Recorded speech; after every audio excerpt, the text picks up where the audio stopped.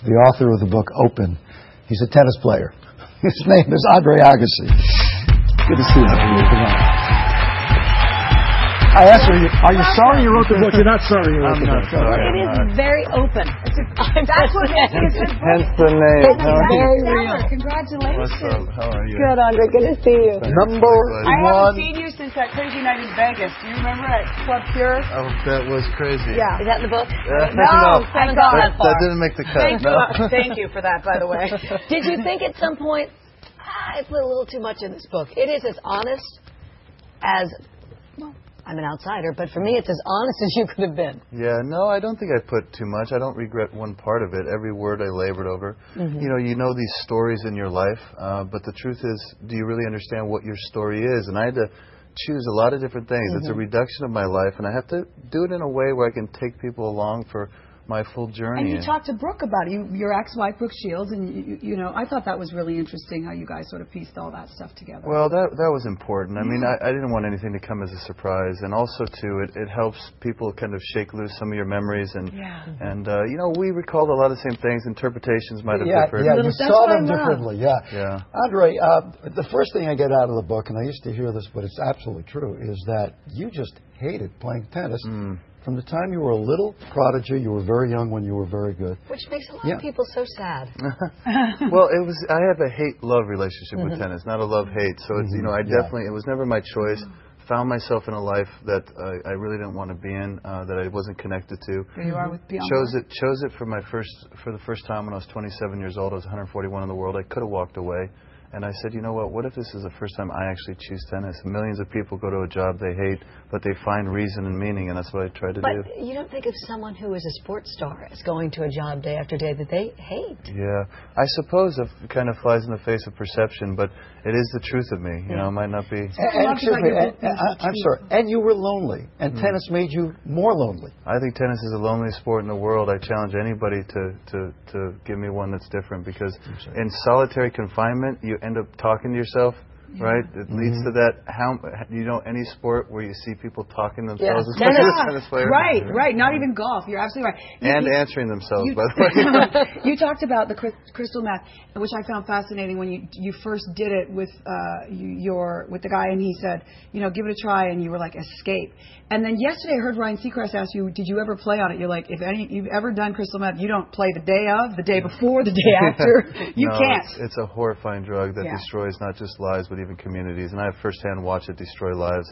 It almost had its hooks in me, I guess you could say in hindsight, but you know, to play on that, I mean, anything you do where you can stay up for an entire day, your heart's about to explode. Did you enjoy the moment? Excuse me, 2 days of euphoria. Right? Yeah, you enjoyed the moment of escape. Yeah. Well, I did. I enjoyed it. And that's the hard truth about drugs. It does offer you something. It appears to offer you something. Shuts the voices down, numbs you a little bit. All right, the backlash. You've been hearing from a lot of players and ex-players, some of whom support what you've done, and a lot of them don't support what you've done. What do you say to Marat Safin, who says, give your titles back? Well, listen, what I would say to that is, you know, in 1997, I felt 141 in the world. My life was in ruins.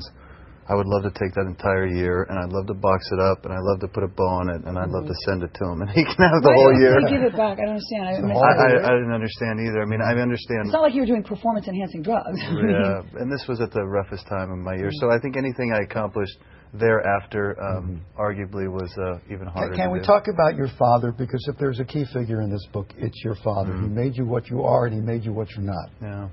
Yeah, he's the first formative person in my life, certainly many people's lives, and he's an intense man. He was, you know, violent by nature in the sense that he was a boxer. He grew up fighting on the streets of Iran mostly, and he came to America, didn't speak a word of English, put himself through school, raised 4 kids, worked 2 jobs most of his life, so he was pretty hard on himself as well. Carried an axe handle in the car, looking for somebody to cut him off, right? Oh, well, not necessarily looking for it. But ready. Thinking that the world's going to screw him today for sure, and he had to be ready for that. You know, he would leave with salt and pepper in his jacket because, you know, he just fighting was the only thing. Because he wanted to blind his opponent. And so against somebody bigger than him.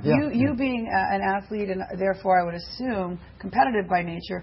How are you with your kids? Are you completely different? Or? Well, in the ways that I really want to be like my father, I am, because there are things I love and really respect, and I love him certainly, but you know, he has a fierce loyalty. He's a phenomenally generous person. And he's just the good things. Yeah, no question. But as it relates to a parent, I try to make a decision.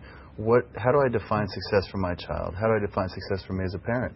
And here, you hated tennis. You wound up married to a pretty good tennis player. You know what I love? Ever play? Every now and then. One of my favorite parts of the book. Brooke. On the refrigerator? Oh, my God. Yeah. Brooke, it's something about the body that she always wanted, and it was like these legs, and it was a picture of Steffi when you guys were married. That just is so trippy. You know, sometimes the universe speaks to some people and it yells to others. I mean, that was I told my husband I'm not putting any hot girls on my fridge. Now, you talked to Brooke about the book. How does Steffi, how does your wife feel about, there's a lot of Brooke in the book. How does Steffi feel about that? Well, she's not confused as to what my life has been, you know. But sometimes to see it out there. She's a strong lady, and thank God she knows how the story ends. So. Okay. You know what's amazing to me? Like, I look at you bald, and I think you look so great. You do. You look very handsome. The fact that you even relied on that hair.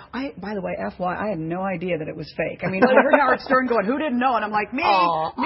People didn't know. I didn't know. Well, that was the idea. I mean, I think it's probably one of the greatest accomplishments in sports is me hiding a fake mullet. All right, how about your guy running all over Paris trying to find Bobby pins? Yeah, Bobby pins for your hair. Yeah, and I had to pin down the finals of the French Open because the thing was coming off. And how can you focus on your game when there are hair issues? I didn't. That's the last thing I cared about. You look I was so focused on my good. hair. You were focused on your hair, you said. Oh, yeah. Not the game. I prayed. It's the only result I've ever prayed for in my life. Maybe that's why you won all those matches. You weren't stressing out about the game. You were stressing out about the... Wow. But you were always stressing out about the games. I mean, the psychology of playing is way bigger than the physical aspect of it. It's pretty intense. I mean, it's lonely out there. You have to get across the finish line.